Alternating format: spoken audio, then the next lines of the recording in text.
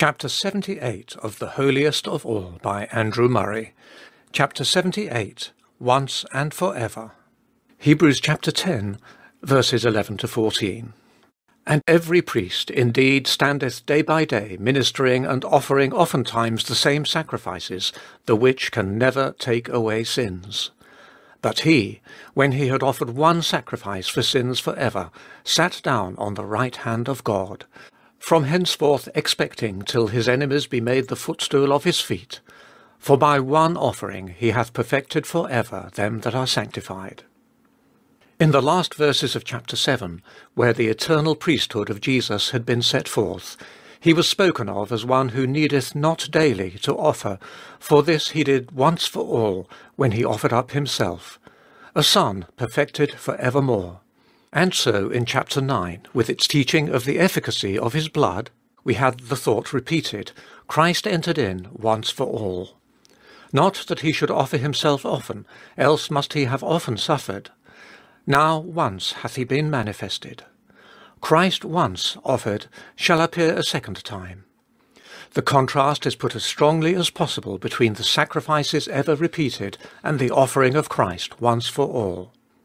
So too, in the beginning of our chapter, the impotence of the sacrifices year by year continually is proved from the fact that the conscience once cleansed would need no new sacrifice. As a fact, they only renewed the remembrance of sins. And now, in the concluding verses of the argument, the thought is summed up and pressed home anew. The priest standeth day by day, offering oftentimes. Christ offered one sacrifice for ever. By one offering he hath perfected for ever them that are sanctified. The once of Christ's work is the secret of its being for ever. The more clear the acceptance of that divine once for all, the more sure the experience of that divine for ever, the continually abiding working of the power of the endless life. Once and forever. See how the two go together in the work of Christ in its two principal manifestations. In his death, his sacrifice, his bloodshedding, it is once for all. The propitiation for sin, the bearing and the putting away of it, was so complete that of his suffering again, or offering himself again, there never can be any thought. God now remembers the sin no more for ever.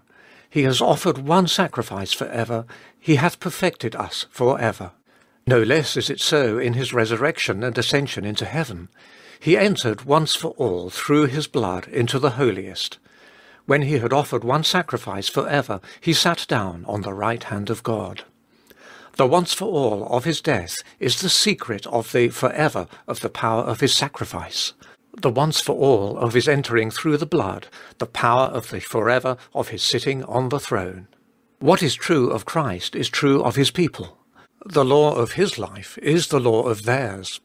Of the once for all and the forever of his work on earth and in heaven, their lives and spiritual experience will feel the power and bear the mark. See it in conversion. How many have struggled for years in doubt and fear simply because they did not apprehend the once for all of Christ's atonement. They could not understand how it was possible for a sinner once for all to believe and be saved.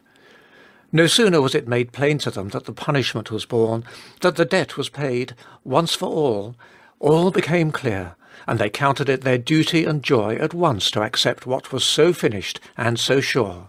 And they could see, too, how the once was forever, the power of the endless life bearing them on into the forever of God's presence.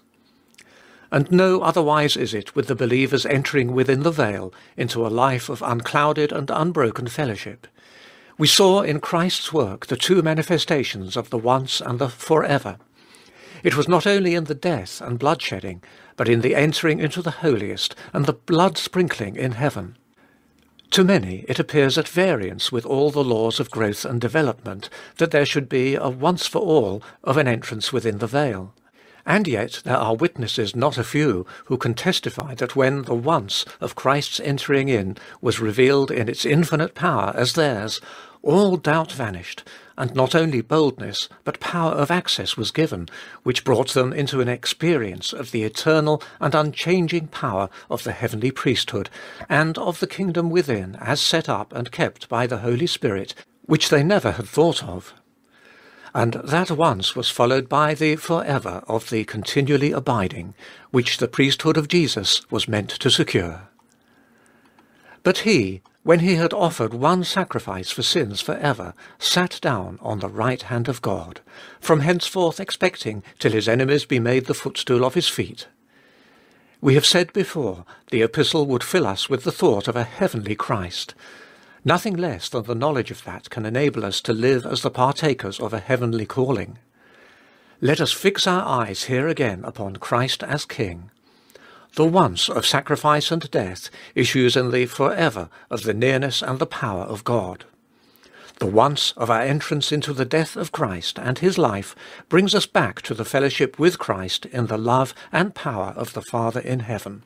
His forever is one of victory and of the blessed expectation of its full manifestation in the subjugation of every enemy.